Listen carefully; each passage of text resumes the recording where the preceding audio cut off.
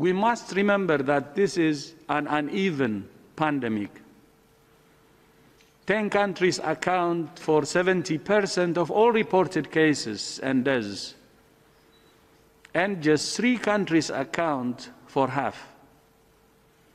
Dr. Mike Ryan will give a more detailed epidemiological analysis. Not all countries have responded the same way, and not all countries have been affected the same way. There are roughly 4 different situations that countries are facing. First, some countries act decisively and quickly and have avoided large outbreaks. Second, some countries have had large outbreaks but were able to bring them under control and continue to suppress the virus. Third, while some countries brought the virus under control, as economies and societies have eased restrictions, there has been an increase in cases. And fourth, there are still some countries that are in the intense phase of transmission.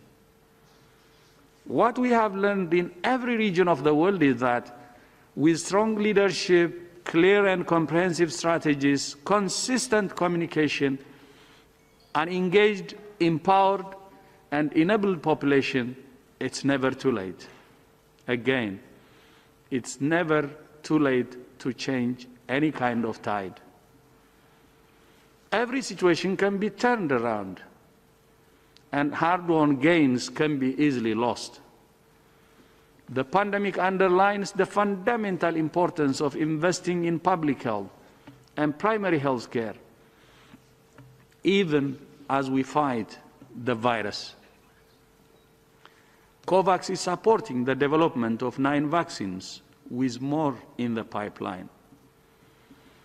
168 countries and economies are covered by the COVAX facility, representing more than 2/3 of the world's population, and we are still in discussion with another 25 countries. All of this has only been possible because of the power of partnership. WHO doesn't have the mandate or the capacity to do everything, but we do have the unique mandate and capacity to coordinate the global response by harnessing the collective strengths of our many partners across the UN system and beyond. And it has only been possible because of you. Because of you, our member states. This is your WHO. Our first priority must be to keep people healthy and out of hospitals by addressing the root causes of disease in the air people breathe, the food they eat, the water they drink, and the environment in which they live and work. When people do need health services, those services must be accessible, affordable, and high quality. And just as many countries invest heavily in their military capacity in case of conflict, so they must invest in robust public health capacities to prepare for, prevent, detect, and respond rapidly to outbreaks when they occur. Wrong path. We're on the right path, but we need to go faster. We need to go further. And we need to build on the transformation. We need to go together. Excellencies, the pandemic is a wake-up call for all of us. We must all look in the mirror and ask what we can do better and learn honestly.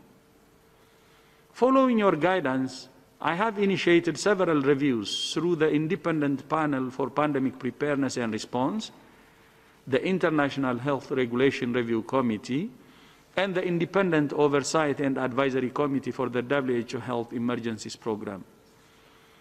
I look forward to their findings and recommendations and to building on our transformation to strengthen global preparedness and response.